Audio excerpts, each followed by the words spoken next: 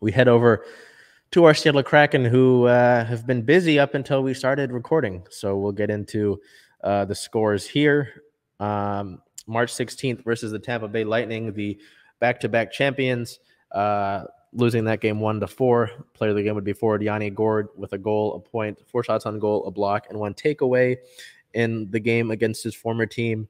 And then March 19th versus the Detroit Red Wings, winning that game 4-2. Player of the game, again, Yanni Gourde, this time with 2 goals, 2 points, a 1+- and 2 shots on goal. Now, these games were very interesting. One, because the crowd was great for both those games. They were electric. Yeah. I know after the Yanni Gourde goal, so Seattle scored first in that Tampa Bay game, and that place lit up. That was probably that goal was one of the louder ones I've heard all year.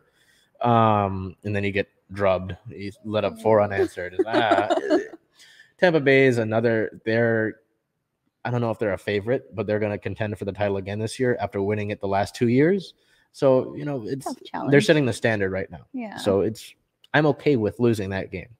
Detroit, you come into that game in the first period, you're dominating shots. They didn't get a shot on goal until like 8 minutes left in the period. That's 12 minutes without getting a shot on goal. Seattle was peppering.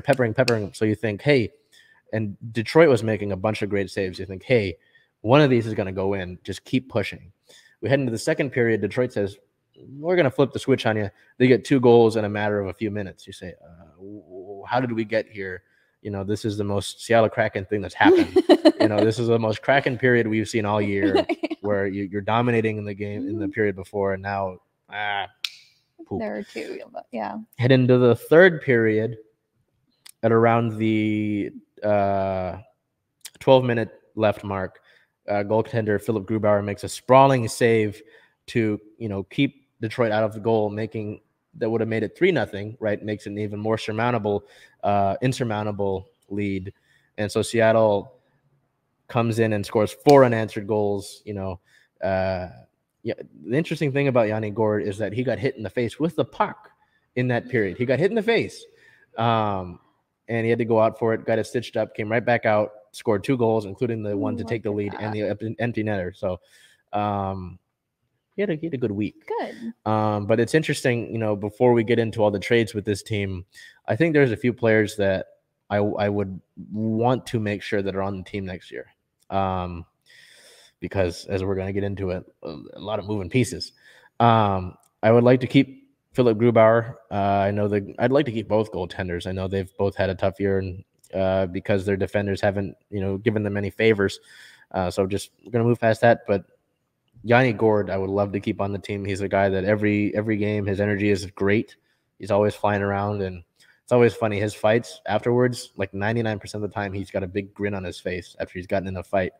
That's a guy I would like to keep on the roster and maybe give him the captaincy next year, since I don't think it's any secret your captain was traded. Yeah. Jared McCann signed a 5-year deal. He's been probably your best player. Obviously, keep him. Jaden Schwartz. I have to look over to my notes now to see who's still on the roster here because we lost so many people. Jordan Eberle was an all-star this year. Sure, I'm okay with that. Morgan Geekie's a younger guy. I'd like to keep him as well. Outside of that, a lot of the other guys on the skater line are kind of disposable. The defenseman Hayden Fleury, a guy who's a younger defenseman, is finally going to get some time with a lot of his defenseman counterparts being traded. So I think it's important we look at this before we get to the trades, right? I talked to you about this before we started, I think. There were expectations that Seattle was going to see immediate success because of what Vegas did. Yep. That was never going to be the case. The league saw what Vegas was able to do, making trades on the side, leveraging themselves into getting better deals. So we're not going to let that happen again. They had years to prepare because they knew that Seattle was going to get a team in 2018. It was announced officially. So they said, okay, there's going to be another draft. We have to get ready for that. And so they were able to prepare for that properly. You were able to sign some guys in free agency like Grubauer. But you were kind of had the deck stacked against you in the draft. Granted, there were concerns that you could have drafted better players in the draft, but we'll save that for later. Just the idea that you were going to replicate anybody comparing it to Vegas, I think is there. Not to throw shade, But he's not a sports anchor, but there's an anchor on one of the news stations around here that said, "Oh, it's disappointing that they weren't able to see immediate success." No. Tell me, how many expansion teams have you seen that see immediate success? No, yeah, that's a false expectation. Yeah. So I just thought that was a little silly. Yeah. It's definitely. like some shade though. Yeah, I mean it's ridiculous. That's why we're here, though. Part of the reason why is to let you know what's going on and to let you know that some of these things that maybe more casual fans don't understand. That's kind of why we're here, to let you know, that hey, this expectation to come out and I know that there was hope for a playoff spot this year, but it was like a fringe thing. Yeah. Idea that you were going to be a winning team this year, probably not right. And what has been done with these trades, I think, is what you should do with an expansion team is to go young, So with that being said, let's finally get to the elephants, multiple in the room with these trades, at least before we'll do that, we'll hit a quick injury news stop. On the 21st, the team activated forward Jonas Donskoy off of injured reserve, which they needed to do because as we get to it here, on the 16th, the team made their first trade prior to the deadline, trading forward Calle Jarnkrok to the Calgary Flames. The Flames received Jarnkrok. Seattle received a 2022 second-round pick and a 2023 third-round pick, as well as a 2024 seventh-round pick. This season with Seattle, Jarnkrok had 12 goals, 5 assists, and 27 points. We'll take a quick detour for a prospect check-in to check in on the young fellows. Riker Evans, down with the Regina Pats in the WHL, recorded his 100th career assist. Evans this season playing in 56 games, recording 13 goals, 41 assists for 54 points, and 2 game-winning goals. And then over to the prize jewel of the Kraken younger players, Matty Beniers earning all Big Ten tournament honors as Michigan won the Big Ten tournament. Beniers scoring 4 points, 2 goals, and 2 assists, and 33 games played this year. Beniers has 19 goals, 21 assists, 4 points, and 4 game-winning goals as Michigan is currently the number 1 seed in the NCAA men's ice hockey tournament. We head over to the big trade that I think we talked about. It had been kind of speculated, just depends on where he was going to go. Seattle Kraken captain Mark Giordano was traded to his hometown Toronto Maple Leafs in addition to forward Colin Blackwell. Colin Blackwell was a surprise addition to me. I knew that Giordano was going to be traded. He had made it known to the front office that he wanted to go and chase the Stanley Cup as his age, increased. Blackwell being added was something that was surprising to me. Blackwell was an energetic forward that, was always scrappy each game, referred to by the Twitter Kraken admins as a short king. So the Maple Leafs received Giordano and Colin Blackwell. Giordano will play for his hometown team, as I mentioned, recorded 6 goals, 17 assists, and 23 points through 55 games played this season. Blackwell this season, 39 games played, 8 goals, 9 assists, 17 points, and 1 game winner. The Kraken received a 2022 second-round pick, a 2023 second-round pick, and a 2024 third-round pick. I know that was a little bit concerning to not get a first-rounder. There was expectation that Seattle would be able to pull that off. Not able to do so, as you see there. I can't really take a stop to look at any of these necessarily because there were so many of them. The team would trade defenseman Jeremy Lauzon to the Nashville Predators. The Predators received Lauzon, and the Kraken received a second-round pick in 2023. The team traded forward Mason Appleton back to the team that he was selected from in the expansion draft, the Winnipeg Jets. The Jets received Mason Appleton, and the Kraken received the 2023 fourth-round pick from the Jets. And then today, excuse me, on the 21st, the team traded forward Marcus Johansson to his former team, the Washington Capitals.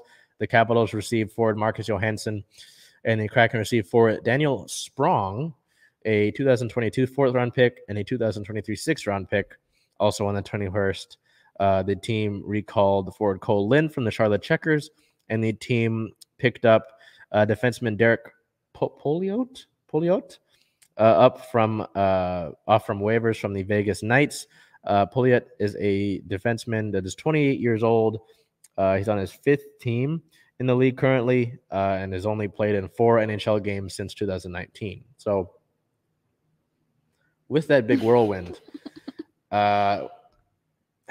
what's your initial That reaction was a to lot of all of that going information. on? A lot to digest. I imagined that the team would make 2 or 3 trades. I didn't think they'd go out and get rid of a bunch of guys. Now, granted, a lot of these guys were going to be unrestricted free agents at the end of the year, so you're getting value out of them for teams like Washington, teams like Nashville, teams like Toronto, teams like Calgary that want to gear up for the playoffs and make sure that they've got what they need in order to try and take the whole thing home.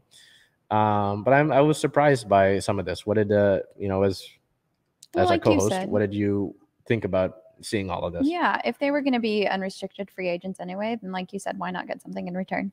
I'm surprised by how many of them were 2023 round picks.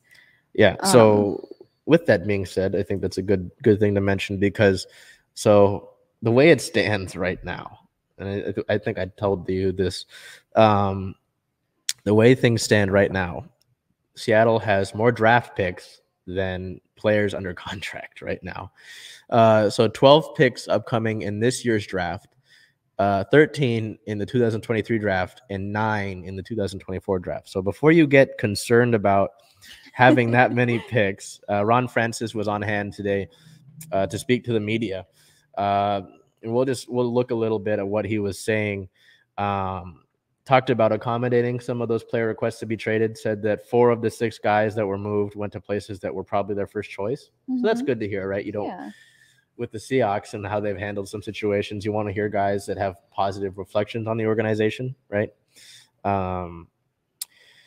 Said that about the draft picks and how many that you've got, hopes to use some of those as currency, trade pieces. So that's good. You'd hope to not use all 25 picks over the next 2 years.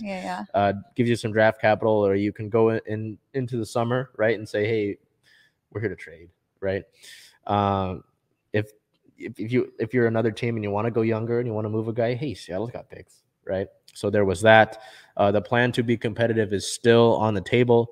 Francis said, we have the cap space, we have the money, we still plan on being active in free agency if we can be. We want to be every bit as competitive as any other team in the league. So that expectation is still there. How much of that will be reality is, we still have to see. How much time do they have left before the free agency is over? Huh? How much time do they have left? Free agency hasn't started. Oh.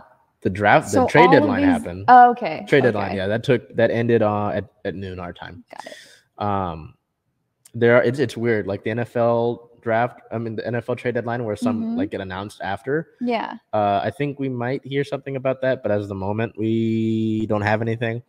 About Giordano, I know that some people were interested about that. I guess Giordano came up to Francis and said, Francis, what kind of approach do you want to take to this? He said, I'm not tying your hands. You can trade me anywhere you want. Legally, he had to give him 10 trades because he's got a no trade clause. And I guess all of them were teams that weren't in the playoffs. And so Ron Francis was able to accommodate that, send him to his hometown team, a team that's going to chase a Stanley Cup this season. So that was kind of nice to see.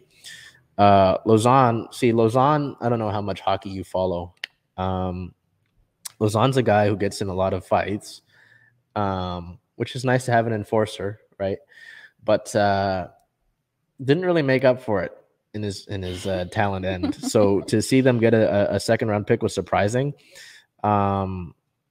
It's funny because Francis said, I wasn't really looking to trade him, but teams were offering a second round pick and they thought that was more than a fair value. So they said, Oh, you want him? Here you go. Not turning a second rounder. Yeah. Viewed as comparable deals. Well, then it sounds like they'll have a busy off season. Yeah. I know that Francis had said that they were hoping to be aggressive in free agency. So, well, obviously, the way I look at it though is be smart if you're going to be aggressive. Don't overpay for a guy and get into a bidding war if it's unnecessary. Does this look like rebuild to you? Well, it's the first year, so I can't necessarily say rebuild. I think you're stocking up. Trying things out still. Because I think the plan is to be young, right? Yeah. But here, it's perfect. You said that right as I read this quote. We didn't do all this to draft and develop and be good 5 years from now. We did this to give us the tools to try and be better next season. So it's interesting. I think you hit on it. They want to be busy this offseason, which I'm sure they will.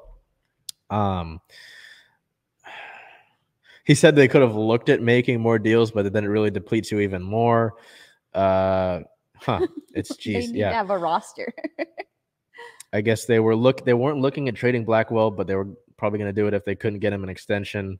So that's nice to look at. But yeah, so it was a busy season. I know that the way I looked at it before Johansson was traded, you had 4 offensive lines still available, and three defensive lines. Now you're back to 4 because you acquired Sprong in that trade and you added Pouliot to make it 7 defensemen. So you've technically got a roster that's available, but you're very, very, very thin on depth. Yeah. So that's why I imagine you see some of your prospects maybe getting some ice time with you here soon. But yeah, pretty wild time. I mean, we look at it with NFL free agency happening and some weird version of MLB free agency, as well as the NHL trade deadline, all taking place in these last few weeks, and that's why we've been so busy, So we look at the Kraken record here, going 19-38-6, 19 wins, 38 losses, and 6 overtime losses, resulting in 44 points. Still sitting at 8th in the Pacific Division, and I highly doubt that's going anywhere anytime soon. The Kraken sit. Well, I already said that. Looking ahead. Their upcoming games, there's 3 road games, 2 of them in LA. The first being March 22nd at the Arizona Coyotes with a 7 o'clock start. March 26th at the LA Kings with a 7:30 start, and March 28th at the LA Kings with a 7:30 start. So trip down to LA after a little quick stop in Arizona. And it's interesting, we talk about the division standing before, and I don't know where they sit at it right now because I haven't looked, but before the team actually beat Detroit, they were the lowest, they were the last team, and they were at the bottom of the NHL standings, the total league standings. So you look at the draft, you're gonna guarantee yourself a high pick with whatever you've got. So building young, they will be somewhat building young. Is it usual for them to do double headers with the same team like that? Not necessarily. I think this might have factored in with some of the games that got rescheduled. Makes sense. Because at the end of this month and the beginning of April, they have a sort of doubleheader against Vegas, where they play Vegas on the 30th of the month this month, and then the 1st of April. So it might have been just a scheduling thing that got thrown in there.